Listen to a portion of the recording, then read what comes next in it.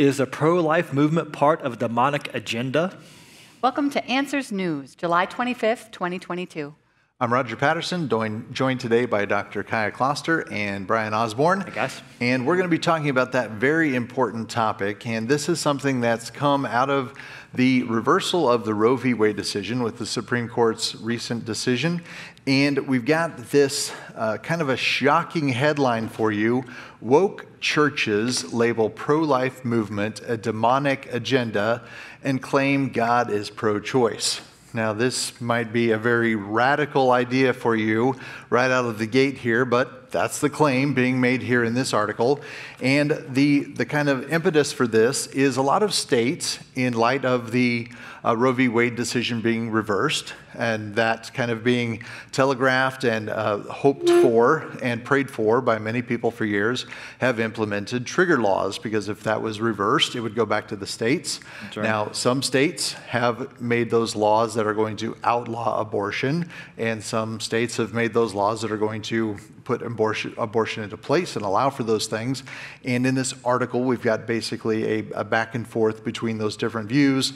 You've got the poster child of Governor DeSantis from Florida for those who are trying to outlaw abortion, but his state is only at 15 weeks, not a true ban on abortion. And then Governor Newsom from California, they're trying to pay people to come to the state to get abortions. Yeah. So we've got these very radical views on different sides of this issue. And thinking through all these things, we want to make sure that we can do this as Christians from a biblical perspective. Sure. And life is truly a very important biblical thing we need to be thinking about. And you would think Christians would be unified in this issue of life, because the Bible really is clear that every person is made in God's image, that you are a person made in God's image from fertilization. God knows us in the womb. He formed us in the womb. Jeremiah 1:5, before he formed us, he knew us. And so the biblical stance is really clear. Life begins at fertilization. So you think Christians will be united in this, but there are many what you might call woke Christians or compromised Christians who are actually steering away from biblical thinking and having a secular worldview even on these issues. And so the article looks into Christians who are actually really abandoning clear biblical teaching to embrace more of the secular ideology. They quote one woman from a liberal church, evidently, who prayed like this. She said, "We pray for all who partner with those in need of reproductive health care," which is a euphemism for abortion. We pray for those. We pray for the loss of life yet to come from forced childbirth and illegal abortion. These are all talking points, by the way, for the pro-murder, pro-abortion camp. We pray for those who are not yet of the same mind regarding reproductive rights. In other words, if you're not in line with them, you need to get in line with us in our thinking. My question is, who is she praying to? It's not the God of the Bible. But we're seeing really many Christians who are basically just being compromising God's word to fit the secular thinking of today. You know, I thought too, they claim that they believe God is pro-choice. And to you, I also just went to scripture, and you mentioned some of the really familiar ones. But, Psalm 127, children are heritage, a reward. Proverbs 17:6, grandchildren are the crown of the aged. This was an interesting one. In John 16:21, and it's talking about how during child labor, maybe a woman is anguished, yet after delivery, a woman has joy that a human being has been born into the world. And so again, there's just so much scripture that shows God's opinion of children and the unborn. And contrast that with these quotes that I'll read and let Roger assess these quotes here. But this is from lead pastor of Icon Community Church in Atlanta, Georgia. His name is Daryl Ford. He said, if men could get pregnant, this wouldn't even be a topic. And he is pro-choice, he is pro-abortion, he is pro-murder. And actually it would be, because the topic's still the same. What is the entity in the womb? Is it a person or not? That's the core issue. He says, all the guys, if you believe this, let's all have appointments and get vasectomies. That's his thinking. He can do that if he wants, not biblical. And then it just says this, that it's not just about reproductive rights, but about voting rights and civil rights and human rights. What about the rights of the unborn baby? Right? And then lastly, he said this is where the tagline comes from. He asserted that the pro-life movement is the beginning of a demonic agenda and called on the church to get in the gap. All right, I got to throw the heresy flag. Okay.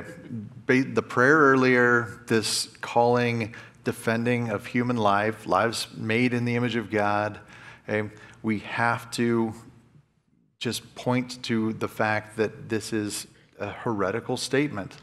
A man standing in the pulpit making claims like this needs to be called out. These are not biblical claims. This man is leading people astray. To say that defending life in the womb is a demonic agenda is to do what the Pharisees were claiming Jesus was doing, casting out demons in the name of Beelzebul. Luke 11:15. Luke 11 talks about that. Yep. How can that be the case? Okay? This is the God who is the creator of life, is the one who is forming this young one inside of the womb, who's sustaining it, who's giving the gift of life. Okay? He's the one who we need to be praising and crediting and rejoicing with when that life comes. Now, that doesn't mean circumstances aren't hard. That doesn't mean that we can't empathize and find compassion with and love on these people who are facing unwanted pregnancies and those types of things. But that doesn't mean that we seek out an option that leads to the death of the child and the murder of that child. That's right. We can come with compassion, and we would encourage all of you to find ways to be praying for local pregnancy centers, being connected with those, supporting them. And these are opportunities not just to help them with physical needs, but to point them to the hope of the gospel. Fornication that is leading to these things is a sin that is going to condemn these people to hell if it's not repented of. Okay? But that doesn't mean they're worse sinners than us. They're sinners who are in need of the grace of God just like we are. And that's the opportunity for us to come alongside them and point them to the grace of God that can be found in Jesus Christ, what he's done for us on the cross. And that's the real hope we should be pointing to, not vasectomies. Okay? Not wondering if men can get pregnant, this wouldn't be a problem, not sociological solutions. It's the hope of the gospel and bringing that to bear on this issue. Amen. And I think it's also a good reminder and a call to us as believers, as you go to a church, take everything you hear from your church leadership and test it by the word of God. We are to be Bereans. We take every thought captive and make it obedient to Christ. And if it just so happens you're in a church like this, then you need to really assess, whether you choose to attend there or not, how that goes, but also be sure you're taking what they say and compare it to the word of God. And God's word is our authority, no human being. Because that same clergy made the quote, he said he once viewed abortions as killing babies. That is, until he prayed for a deeper understanding of the issue. And I don't believe he got his deeper understanding from Scripture. I don't think so either. Not at all. Not at all. All right, our next story takes us down south. That is way down south to Australia. More private schools denounce homosexuality, diverse gender identity, and enrollment contracts. My alternate headline for this is Christian School Upholds the Bible. And so we have reported on a similar story before out of another college there in Australia who has within their Christian view of the world and the view that they teach statements on human sexuality, that God intended marriage to be between a man and a woman and that you should not have sex outside of marriage, and all of those types of things, that there are two genders, male and female, all of these things that we would think of as standard Christian teachings that come right out of the Bible. And those are written into their statement of faith and what they expect their students to uphold while they're on the college campus. And that's all coming to a head and coming under attack here as these students at this campus are rebelling against these ideas of the Bible, even though they're on a Christian campus, and the government is up in arms against all these things. And it's intriguing as you look at the school's response to what they're getting. So they're being attacked basically for upholding a biblical position. And they have these statements of faith that are meant there to kind of define who they are as Christian, also kind of defend them. So this is who we are, this is what we teach. But they're evidently trying to walk this line, it seems, because the schools have responded, yeah, this is what we believe about gender and sexuality and marriage, is what we believe. But they say also, you don't necessarily have to believe those things to attend here. but you have to follow those things, right? And so they're not really defining that clearly. It's being kind of squishy, and it's really just opening the door for more persecution to come on them because they're not taking that firm stand of actually who they are. Not just believing these things, but to show true belief, you act on those beliefs. You do those things. Part of being a Christian is not just saying this is what I believe, but living accordingly, right? We're to obey Christ. That's how we show love for God. And so they're really just kind of opening the door to really just being undermined from the get-go as they try to stand firm in some way on this. And it's intriguing to me, too. I wrote this down here as I was thinking about it. I was speaking at a conference last week, and I quoted from Genesis and talked about how God made them male and female. And I just made the comment, that's how we know there are only two genders. And what was weird was, large audience, they broke out in applause, right? And it kind of cracked me up, and it made me sad because they were applauding because, wow, you just said something really bold, that there are only two genders. And it made me sad because that shouldn't be a bold statement, right? It really shouldn't be, but it is today. And it got me thinking, if you want to be bold today as a Christian, it doesn't really take much. All right? Just proclaim basic biblical truths about gender and sexuality and salvation through Christ alone, and His word is the authority. And doing that is being bold. Now, I'm not saying it's easy, but you can be bold easily just by standing firm on those things. And so far in America, there is a lot of protections for private schools that have a religious base, and they still are being allowed to say, we're going to have a single gender school, or we're going to have a certain faith-based school, and that they can adhere to certain statements of faith or conduct, codes of conduct. Yeah. But I think to your point, like if we don't continue to be bold, those freedoms will be lost to us as well. Chipped away, right? Mm-hmm. Absolutely. Yeah, and it's noted here by Terry Burke, Secretary for the Independent Educators Union of Queensland. Nothing is preventing school authority teaching its faith. Nothing prevents that, he said. What's at stake there is an issue about the discrimination enacted upon an individual because of who they are. You can teach your faith, but that does not inherently mean that you have to discriminate. So basically what they're saying, and reading other things through the article here, is you can believe those things, but you can't act on them, Christian. Stay in your closet with your beliefs. Keep them to yourself. You can think them in your head, but don't act them out in everyday life. Don't bring them into the marketplace. Don't act them out. But that is the exact opposite of what our Lord has called us to. In Luke 6:46, Jesus said, "Why do you call me Lord, Lord with your lips, but do not do the things which I tell you to do?" In James, we read, "Why are you hearers of the word and not doers of the word?"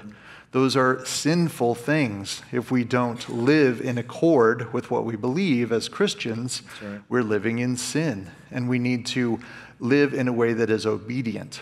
Now, that doesn't mean that we are hateful and discriminatory to those who are living in those sinful lifestyles. Back to the same thing we talked about before. We point them to truth. We do it in love. We speak the truth in love as we emulate our Savior, who was that embodiment of grace and truth, both of those things at once. But we do it in a way, as Bryan mentioned, that is in boldness, and we point them to the hope. There is hope, and there is salvation, and there's freedom. Amen. And the most free people that we can be is when we are slaves to Christ. I think a really important point to make is that loving and accepting are two really different things. Yeah, and so to love them actually is to point them to that truth. Amen. Our next article, science topic, brain size versus body size and the roots of intelligence. Now, this gets us to the question whether calling someone a bird brain is an insult or not. Okay, so we've questioned this before. Why are some animals smarter than others? Is it the size of their brain? Is there a proportionality here to the size of the brain compared to the body? And scientists have tried to explore these things. So this team took a new approach, and they tried to compare things in a slightly different way. And they're looking at the structure of the brain in birds and how these different things work. So corvids, the group that includes jays and crows, these are relatively smart birds. They can solve simple puzzles and do types of things like that. And so they're looking at the area of the brain called the pallium and the way that nerve structures are and how many nerves are in the way the brain develops and these different things. And they basically found We don't know. Me and Kaia had the same thought, yeah, right? it was so interesting because, if they thought maybe if the brain was bigger, it meant they were smarter. Maybe if they had a bigger brain compared to their body size, they were smarter. Maybe if they had more neurons per unit area, they were smarter. And yet, it was never consistent. So there were some birds with big brains that were smart and some with big brains that were not. And so just back and forth. And I just made the comment, I think sometimes God almost just mixes it up to keep us on our toes, right? Right. I think the platypus is the best example of that, I'm right? Just gonna, what class do you put this in? Look at that, all right? Yeah. What do you do with that? Yes. And so it was interesting. They gave so many different examples. There was nothing consistent. And they were doing good science, by the way. We have no beef with that whatsoever. Yeah. The examining of the size of the brain, the neuron development, how those things go, trying to assess intelligence based on that. Even they defined what do you mean by intelligence, which was also good to do as well. So defining terms, doing experiments, the scientific method, all good. And actually, this was pretty much overall good science, just no real firm conclusions. But it's when you have the evolutionary assumptions that we are put up in ours. But this was pretty much clean of that. Yeah. They actually even they could extract the DNA and run the testing in the field. That was, yes, That's amazing, that was very right? neat. And yes. so it's cool to see where we're getting, with some of our testing tools. That runs right into the next article, I think, doesn't it? Or maybe that is the next one. Yeah, it might be. I might have jumped ahead. You might have jumped ahead. That's okay. You're evolving. It's all right. All right. We can't say that. I actually don't have the slide for the next one, but we can talk about that one. Oh, sure. Yeah, it is the next one. Sorry. Ancestral genetic variation essential for rapid evolution of Darwin's finches. So here we see the group of Darwin's finches, which are famous because they were studied by Darwin on the Galapagos Islands. And these finches are actually not true finches. They belong to the tanager group. Little side note there.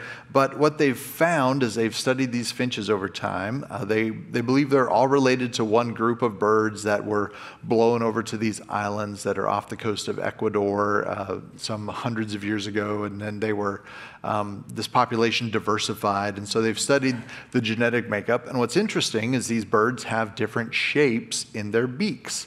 And the shape of the beak determines what types of seeds they're going to eat.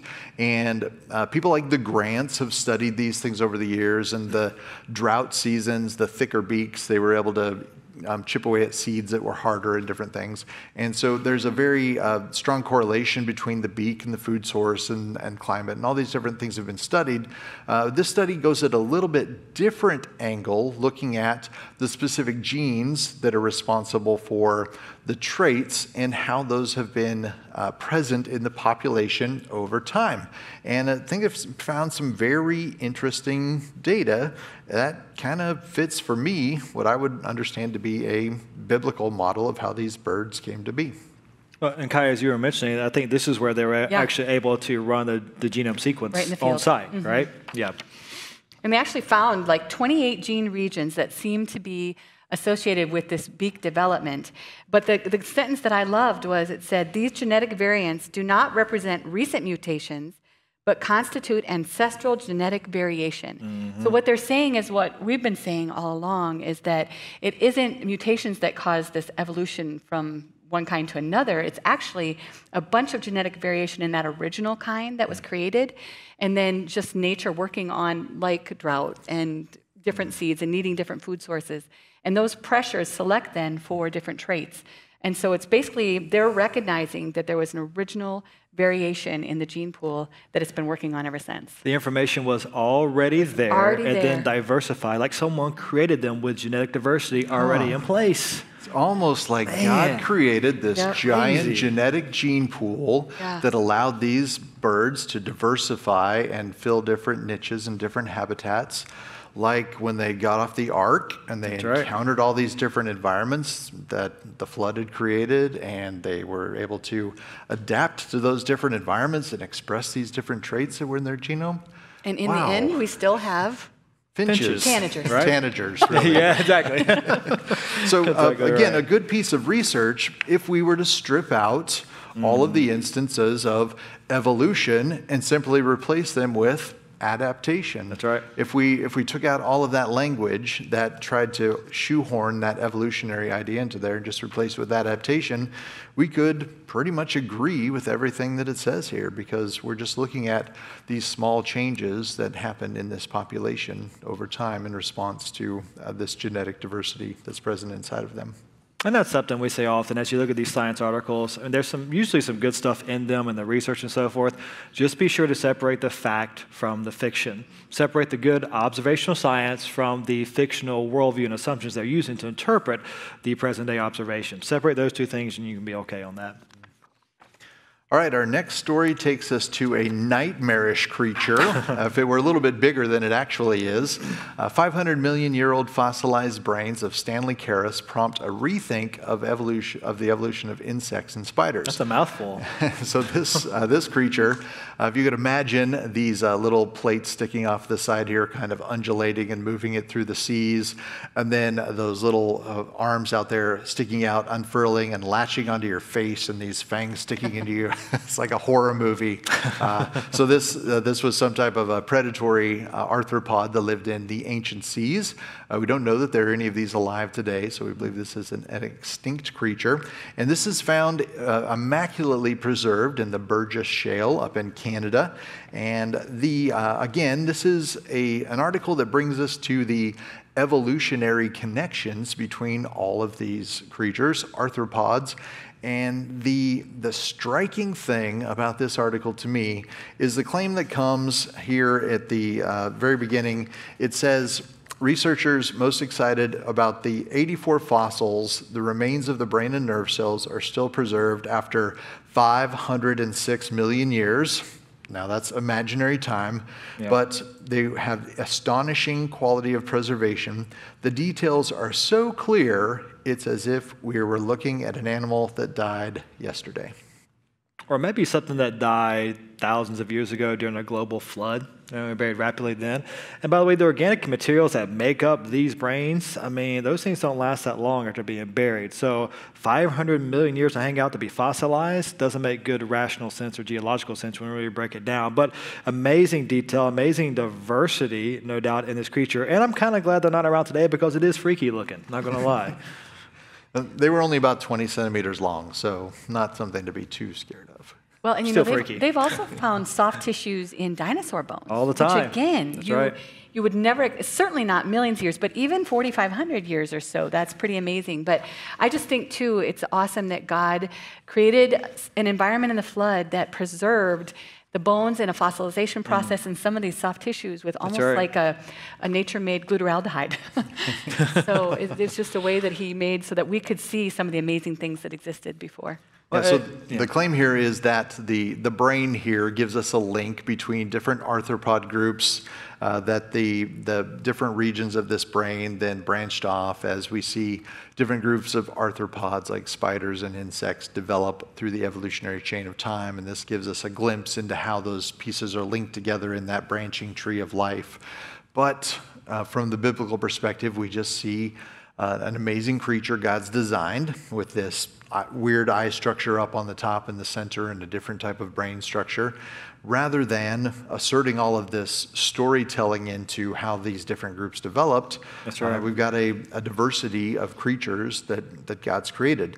Very creepy looking creatures, very interesting creatures. And actually all the extinct ones they had a 2-segmented body, and arthropods today have a 3-segmented body. And so they propose it as an ancestor and that there's an evolutionary process, but we don't have any of the in-between. There's no transitional organisms to verify how they would have made that leap. So again, amazing remains we can study and learn about these creatures in the past from, amazing remains. But then from the evolutionary perspective, you have the assumption of relationship based on evolutionary ideology, the assumption of progression from 2 to 3 different segments, when really we're just looking at amazing diversity put there originally by the Creator. Again, the glasses you put on to interpret these things through is absolutely fundamental. And Bryan, you've got a book over there that helps us do. think through some of those issues. So this is a great book by Dr. Nathaniel Jensen called Replacing Darwin. So here's the big, thick one. You read the whole thing, or Replacing Darwin Made Simple. Same ideas, just a bit more concise. And so what he does here is just show in a phenomenal way how real science and real genetics confirms biblical creation. As you look at the genome and mutational rates and diversity, what we actually observe fits the biblical timeline and fits what we expect to see within a biblical worldview, and really undermines the whole premise for evolutionary ideology.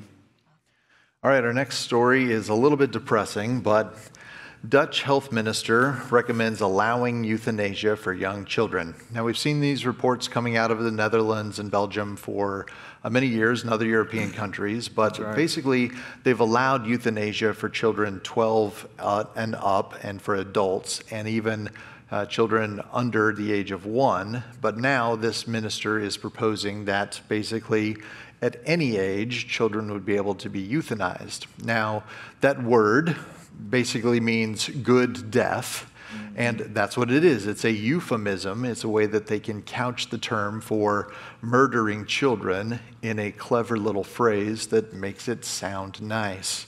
And as we consider those things from a biblical perspective, is there really a valid reason to be taking the life of a child, even if, as this article asserts, they would be doing it in situations where they're suffering under some disease that's incurable? And of course, I mean, we know biblically the answer is no. And what this article does, and what this idea really tries to do, it does appeal to a biblical principle, and that is that we should have love for people, and we should have mercy towards people, and they are worthy of dignity and respect, and so we should care for them. That's what they're trying to appeal to. And by the way, all those things are true and biblical. We should have love for people and show dignity because they're made in God's image. And then they say, based on that, well, we should be able to kill those who are suffering. But guys, that is murder. Taking someone's life, no matter what you call it, is murder. And we don't have the prerogative, the authority, nor the right to decide when anybody dies, including even ourselves. That is God's jurisdiction alone as a creator, as perfect judge. And so he decides when that occurs. And so we leave that in his hands. And yes, we realize there could be suffering and pain and hardship if people live through different diseases and hardships. But you know what? God can heal. God could use that suffering for his glory to show how he preserves people in that suffering. He can exalt his name in so many wonderful ways that we just can't know. We trust him with all that for both the temporal effects here and for the eternal ramifications for his glory and our good as we rest in that strength of his. And so euthanasia, though it sounds like it's good because it's the idea of showing mercy, it's showing mercy by advocating an unbiblical idea, basically murder. So the two cannot be married. And the article does recognize this is one that would be an advocate not for euthanizing these children. And they say what these children need is better palliative and comfort care and dedicated medical team who'll do everything possible to make sure they're well cared for. Sure. And I would add, and they need love and prayer and faith and hope. And we don't know what God can do with that time that remains as they are here on earth. In all suffering, that's a time where we consider our mortality. Yeah, it is. And I tell you something else we talked about backstage. I think part of what rubs us the wrong way about this as people who live in a Western culture in America, the main idea of our culture is autonomy, right? Autonomy is king in our culture. That's why you get the idea you can redefine your gender, redefine sexuality, you're your own God, live life as you want. You can define these things. You are your own king. The Bible says something very different. No, we're not God. Only God is God, and we have to submit to him. And I think even as Christians, sometimes whether we mean to or not, we're actually embracing part of the secular ideology by embracing those ideas. No, God is king. We submit to him. We don't have total autonomy. That's a good thing, though. We make the worst gods. We really do. God is God alone, and he is the best and perfect God, and we submit to him. Amen. All right, the next article comes to us from Science Daily. When I read the title, I wondered if it was going to be a biblical exposition on ecclesiology, but it turns out it wasn't. The importance of elders. So here the authors of this paper look at the importance of having grandparents, not elders in the church sense, but the importance of having grandparents and others in social structures from an evolutionary perspective. Again, they're looking at this from a very utilitarian perspective, seeing natural selection and those roles of being able to produce, and then in most animals, which they view humans as merely animals, advanced animals, you would lose that. You'd have fertility and then you'd die very soon after that. In humans, we have a long age of life after that fertility ends, especially for women. And then we have all this time that we're not being productive from that sense of producing children. So what's the benefit from an evolutionary perspective? And so they try and analyze that, and they look at it from sociological factors and try and evaluate those things. And they take what we would call a very utilitarian approach to this. What's the usefulness of individuals? And they try to derive some of these things and think through some of these things. And ultimately, they arrive at the point, well, it helps your grandchildren survive. So they come up with the grandmother hypothesis. Now, you and I are both grandparents, yeah. Kaia. You haven't reached that stage yet. I got friends who are, but all yeah, right. Yeah. So being a grandparent, I can appreciate that. We get the opportunity to help our grandchildren develop, and so we're helping our children raise them and passing on those values, helping the people in the tribe, as it were, develop those things, and developing skills and passing those ethical values on and things. But ultimately, it wound up being just a wash of nonsense for me, because it's just more utilitarian. It benefited us, so we did it to get more food from people. And that's not how we should view the world as a Christian. Our ultimate view should be to love others more than ourselves. Well, and I think, too, again, through the biblical, we are uniquely created in the image of God. We were different from the animals, so that we have a different post-fertility survival rate than other animals shouldn't be surprising to us. And I think, when we think about the value of life, it doesn't come from your ability to contribute to the food stocks or whatever evolutionarily was important, but rather our identity comes from Christ. And as we walk with our children and our children's children, we have so much wisdom. That's all these are wisdom streaks. But seriously, and I think sometimes in our culture too, we have, like, even our small groups we'll have for age groups, and I think we're missing the blending of generational wisdom and the freshness of youth with, it's good that we would mingle together. So, and this did touch on that. It talks about that food isn't everything. Children are also taught and socialized, trained in relevant skills and worldviews. And then it also goes on, the last line says, much of the huge value of our elders goes untapped. It's time to think seriously about how to reconnect the generations and harness some of that elder wisdom and expertise. And I just thought that was well said. It is, and sadly, it's coming from the evolutionary perspective, but it's such a good point. And just two things I'd like to just kind of continue what you were already saying.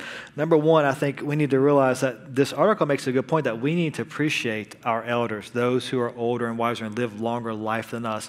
And I really think in our culture, youth is so prized and so lifted up as the pinnacle of what life is about and who you should be following, when in reality, those who have lived life and lived it well, what a blessing, what a font of wisdom and just and encouragement they can be to us, and empowerment as we follow and trust them. And of course, if they're rooted in God's word, ultimately. All right, that's the ultimate authority. But those Christians who have walked a long time in accordance with God's word can be such a help to younger Christians. So we should be looking to them, right, for that discipleship, for that mentorship. Second thing I would say is this: I would challenge those who are in that age bracket, those who are grandparents or great-grandparents who have retired. We have this American philosophy that you retire and you're done and you go play golf. And I would encourage you, I would say that's not biblical at all. Right? We never retire from Christianity. And in truth, if you are a grandparent or great-grandparent, what a wonderful opportunity and privilege and ability you have to influence your kids and your grandkids for the glory of God and the cause of Christ, unique to you. And He's raised you up for such a time as this. And so you've got that blessed privilege. Take it and use it for His glory.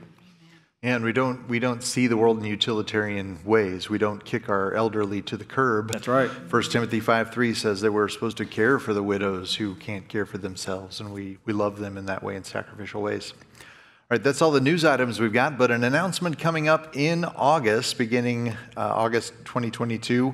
We're going to be shifting our format a little bit, presenting the news to you on Mondays at 2 p.m., dropping the Wednesday program.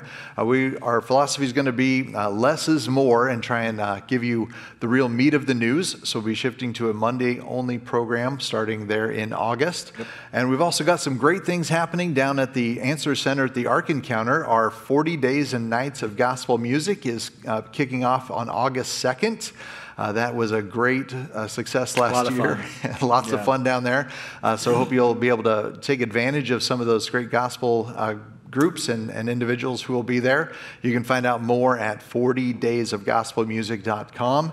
And then don't forget about our new Bouncer Pass. This Bouncer Pass allows you to get unlimited visits to both the Ark and the museum over a 3-day period or 3 days within 1 week. So if you're here in the area, you want to see other attractions like the aquarium or hit a Reds game or a Bengals game coming up, or maybe play some disc golf while you're in the area. Some good courses, yeah. And one of our great courses. And you're going to stay here for the week. You can pick 3 days and come and enjoy the attractions and enjoy that. So that's all we've got for today's edition of Answers News. We'll see you next time, and God bless. See you guys.